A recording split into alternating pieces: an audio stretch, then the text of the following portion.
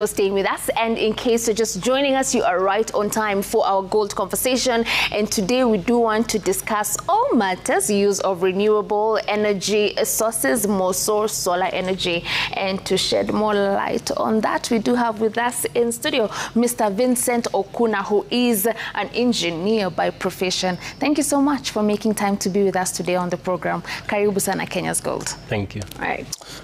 Asante sana Victor Okuna kwa kukubali kujiunga na sisi. Swali la kwanza, wakati mimi nachagua solar pump kule shambani, nitaangaliaje ekari ya shamba ambalo niko nalo na itafana namna gani na hiyo solar?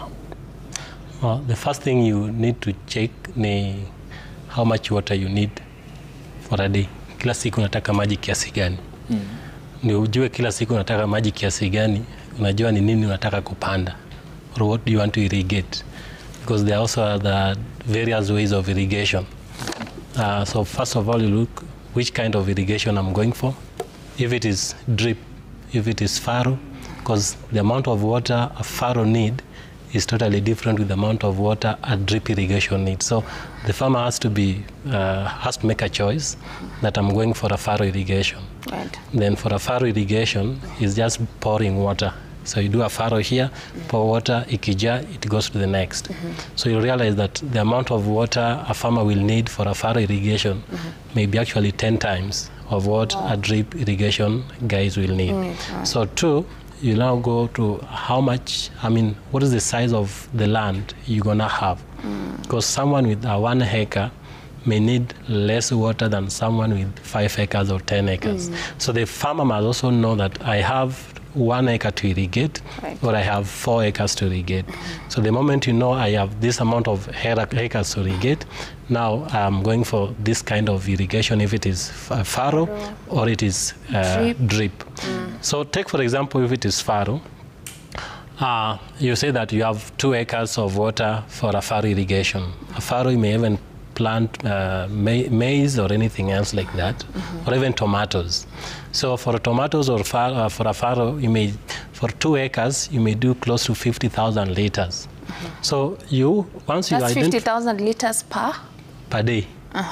So if you know that you need 50,000 liters of water per day, because you're going to use solar, you have to pump it for 6 hours or 7 hours, right, depending on the region where you are.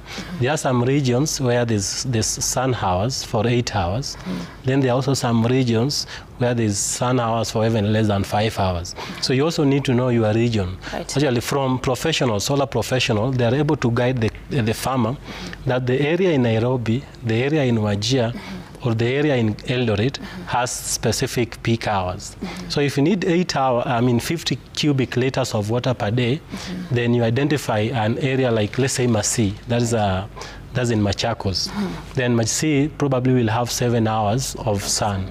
It is not 12 hours. It doesn't mean that when the sun sets in at 6 or 7, then you start pumping water. No, there's something called peak hours, when your solar is giving you 100% of what's designed for.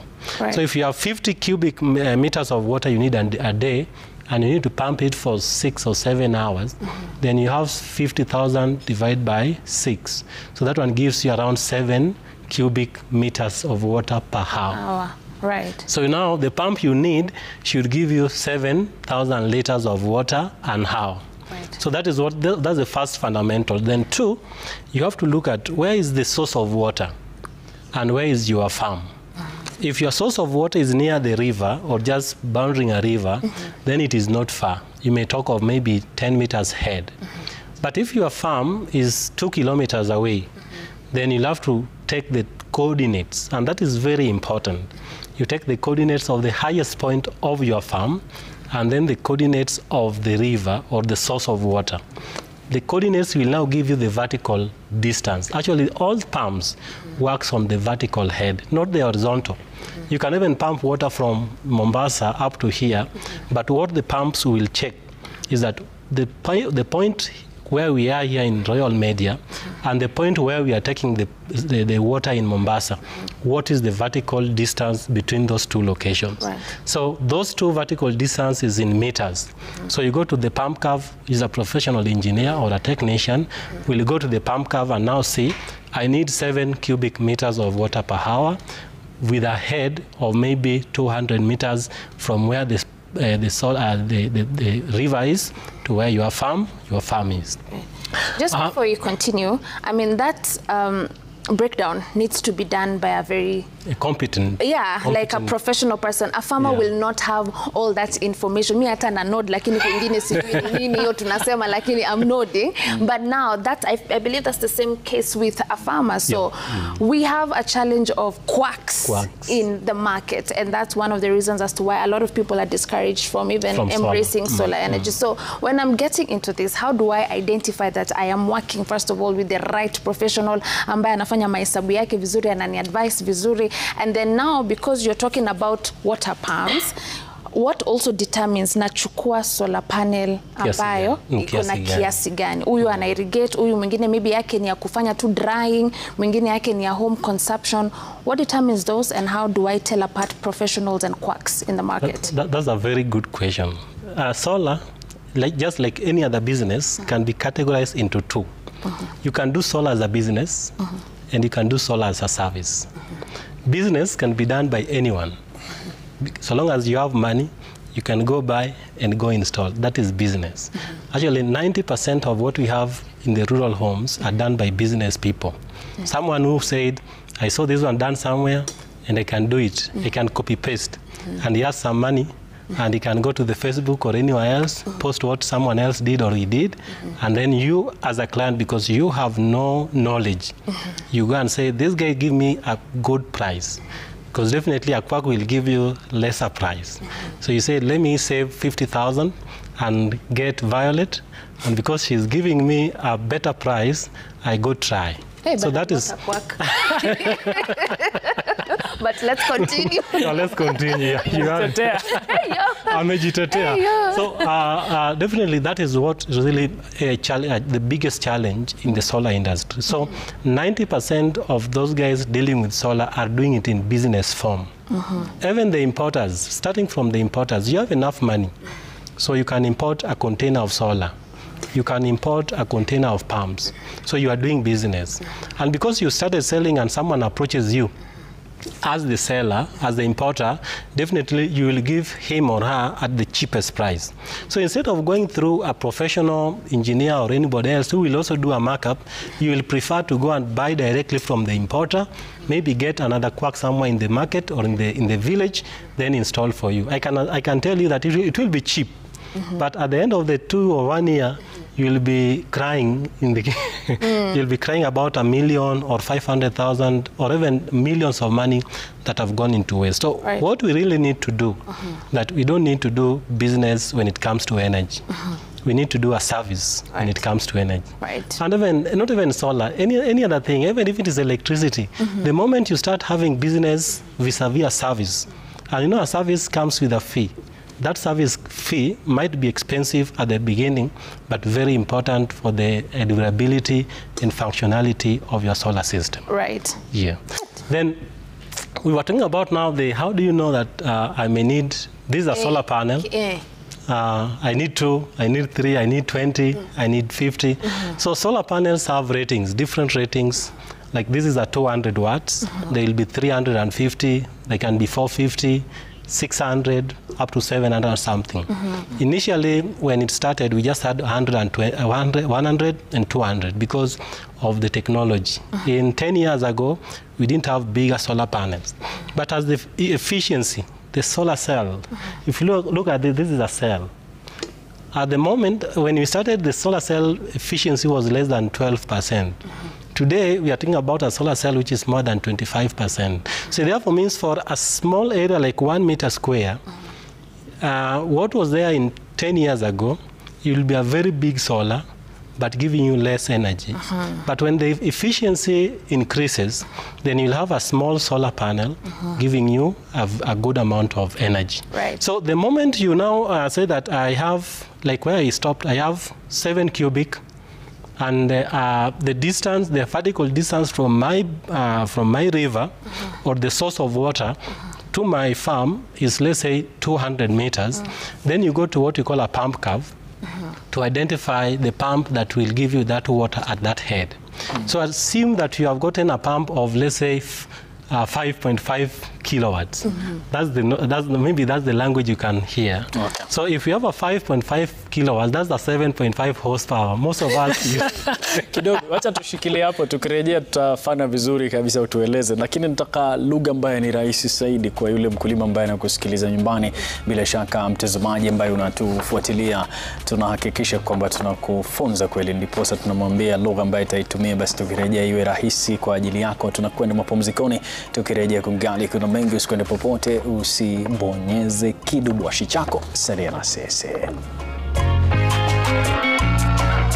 Okuna talking so much about renewable energy sources, and solar panels are here with us in studio. Lakini tumesema all that complication ya hapo mwanzo, a farmer just needs to make sure that they are getting a professional. The cost will be high, but worth it. Yeah, worth it. So anasema cheap is expensive at the end of the day. So, yeah. All right. So talk to us about your storage. There's the whole storage aspect of solar energy, and there's the batteries. Na kuna watu bado wanalia battery ile iko kwa soko ni fake. So talk to us about good batteries, why you need the battery, inakusaidiaje kwa shamba, kwa mambo yako ya ukulima. Talk to us about that. Battery is basically for storage. So the solar is only for, like you said, peak hours. Can be 8 hours, 7 hours, or 6 hours. So you have a home setup where you need power through the night towards the following day. So it therefore means you need a backup. That's what we call a battery. Actually, the technology has gone very much higher and very fast. From before we had flooded batteries where you added acid in the water, then we went to sealed, free maintenance, and actually today we have lithium. So the difference between those batteries of Kitambo and batteries of Sai is what we call life cycle. Life cycle is that you drain it, imeisha, then unajaza. So ni kama umeenda kukunywa kidogo. So unajaza glass, you drink it, inaisha, unaomba ingine. So for lithium batteries, you are able to drain it, we drain it almost 6,000 times before it gets destroyed. But for the older models, you are only able to drain it maybe 1,000 times. So 1,000 times, if you have a year going for 360 days, you talk of around 3 years. Or around 3 years. Yeah, but when you talk about 6,000 cycles, you talk around more than 10 years. So that is why the lithium batteries are very important when you are going for home backup. Actually, at the moment, if you have a client who is looking for solar, you don't even need to think of old batteries. Just tell your supplier that I need lithium batteries, because those are the durable batteries that may take you for maybe 6 or 10 years. About the issue of quality, it's very difficult for a client like you to really know that these batteries are not their qualities are not good. But definitely we have internet. We have internet, and I always tell the clients, if I supply you a product, there must be a model. Even this solar, there must be a model back it. The model, the manufacturer. Just take time, because that is your product. Take time and Google. Even before you buy, go to the internet and look at the various types of batteries you have or in the market. The good ones, because in every battery, in every manufacturer, if you type it in your Google search, it will give you the feedback from the clients. That a client from Germany, a client from Nairobi say that I use this battery for these years and it is good, it is average, or it is weak. So don't just go to your supplier and tell him that you need a battery. Just ask, which type of batteries do you have? Once I give you the model of the batteries, battery A, battery B, battery C, take time, go to the internet and Google the types of batteries you have. Okay. Wakati mwingine pia ninakuja kwa shamba, nataka kuinstoliwa. Sasa ndajua aje nimeinstoliwa vizuri na kutatokea wizi pia? That is now the best question, because the wizi part is what has really made solar. People have been saying, let me leave solar a bit, because I fear if the river is maybe a kilometer away and I'm living another 1 kilometer uphill, if I install solar there, they'll be stolen. And a number of solar systems, the institutions have lost solar into millions of shillings. The safety solar is very important. At home, you can install it anywhere. But when you install solar outside your home area, then your safety the security of your solar panels are very key. And we always say that the major contributor to the loss of solar panels are use of angle lines to seal the solar. And angle line, I think one of these is here. It's just like a very small one. This is an angle line. Everyone knows it, and all the installers will use it. So he picks an angle line. Once you've installed your solar systems, then you seal your solar with an angle line, like that one. And then once you're done that, you have a stopper, or you mount this one here, thinking that you've really done something meaningful. A thief will just come with a bar. Then twist this piece up, and then remove the solar panels and go up with them. That is the simplest way to ensure that your solar panels are stolen within a month. And that one has happened to counties, institutions, everywhere. Whenever you have solar panels mounted with angle lines and sealed with angle lines, you can even decide, if it is a smart thief, you don't even need a disk stopper. You may even decide to kuvunja hii solar panel moja. You have 20 solar panels. Yes. You have 20, but the last one are the ones that are sealed. So you can decide, let me pull one, uivunje, then the rest you will just now pull. Within 1 hour, you've pulled 20 panels and you've gone. So the solar panel, like this one, instead of using an angle line, okay, even before we turn it, an angle line also in the usage. Solar panels are supposed to have what we call free cooling. Yes. Kwa sababu ya muda, nitaomba tuharakishe. Tuharakishe. So maybe next time we'll come and explain the rest. An angle line will always, a solar panel is always mounted at an angle, slanting, so that when it rains, like it has been dusty, so it's want to rain today, so those dust always makes a mud. When it rains, they are always being cleaned. So an angle line will always ensure that those dust form mud at the end of it, and in 2 years you'll find that this cell at the lower side are already covered with mud. So an angle line actually should never be used in securing your solar panel. So when you want to maybe secure your solar panel, it's very easy. If you have this one as your solar, you can just turn it like this. That's the rear side.